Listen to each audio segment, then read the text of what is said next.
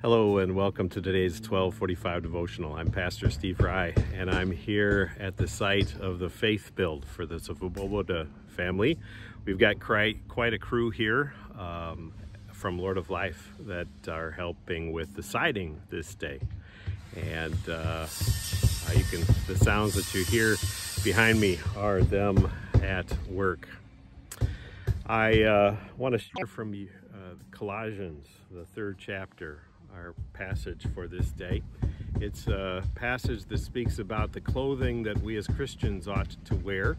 And I took note as I came here that there was a list of recommended things to have, things like gloves and boots and things that would serve us well as we were doing the work here in this place.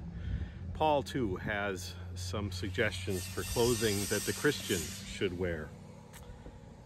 He writes in Colossians chapter 3, "As God's chosen ones, holy and beloved, clothe yourselves with compassion, kindness, humility, meekness, and patience. Bear with one another, and if anyone has a complaint against another, forgive each other. Just as the Lord has forgiven you, so you also must forgive.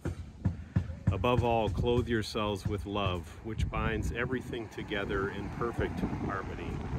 And let the peace of Christ rule in your hearts, to which indeed you were called in the one body. And be thankful. Let the word of Christ dwell in you richly. Teach and admonish one another in all wisdom, and with gratitude in your hearts sing psalms, hymns, and spiritual songs to God. And whatever you do, in word and deed, do everything in the name of the Lord Jesus, giving thanks to God the Father through him." Good words of advice for us this day and every day as we do our work in helping build the kingdom of God. One of the great things I think about this Habitat for Humanity program is that it is all done in the name of our Lord Jesus Christ, and we give thanks for our ability to serve in God's kingdom.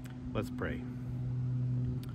Gracious God, we give thanks for the gifts and willingness that you've planted in our hearts to serve you. Help us to be faithful in our service this day and always. Carry us forward.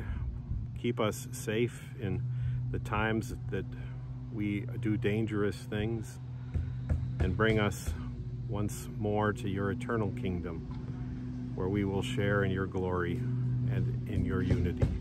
In your name we pray. Amen. God bless you wherever you are.